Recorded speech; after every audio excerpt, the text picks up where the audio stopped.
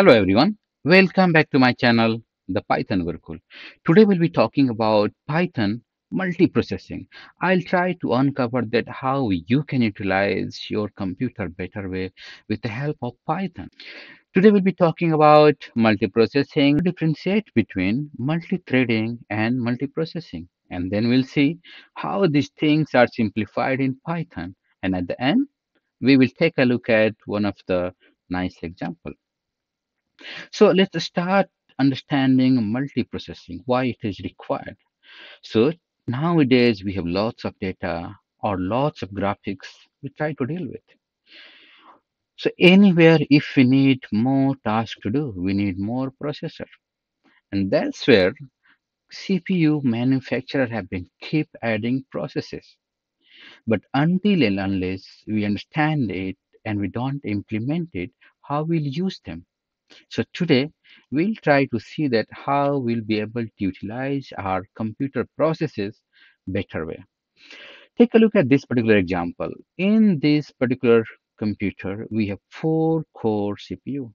Means we will be able to use 4 processes simultaneously.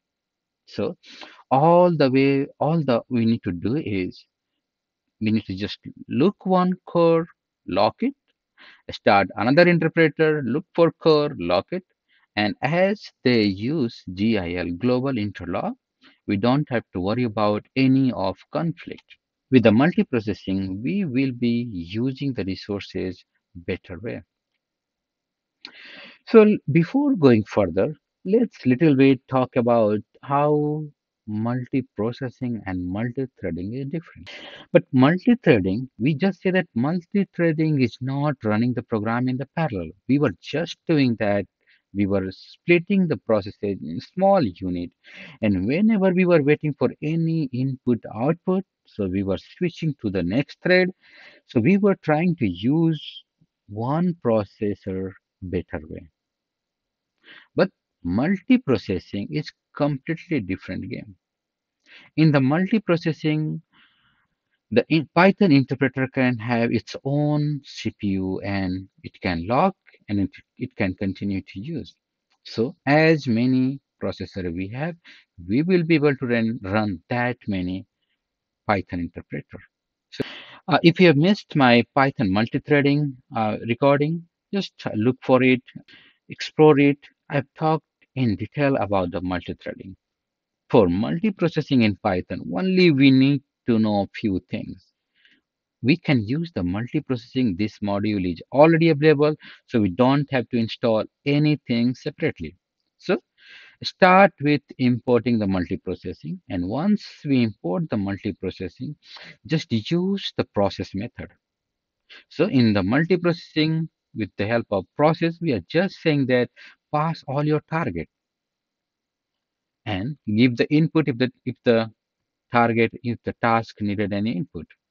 Once we have the process in our hand, start the process and join the process. So join is just saying that wait until the process completed. And this is how we have seen in the Python multi-threading. So if you know threading, it will be easy to understand processing as well. Let's take a look at one very simple and very high level example of multiprocessing. So we are creating 2 different tasks. One is cube, one is square, and we are keep calling the task. To call the task, we are creating the process, providing the function name in the target, created 2 processes, we are starting the processes, and we are waiting until it completes. So now let's look at this live example, and we can see that again, we are just importing the multiprocessing, and we got the time module. We got the 2 tasks. In one task, we are just running. So we are just sleeping. And we got another task to simulate it is taking some time. Again, we are sleeping over there. But we are running the for loop just to trade multiple times so that it will take more time. Okay. So we need to make sure to use the main function. If we don't use, it will throw the error because it will be used by interpreter lock.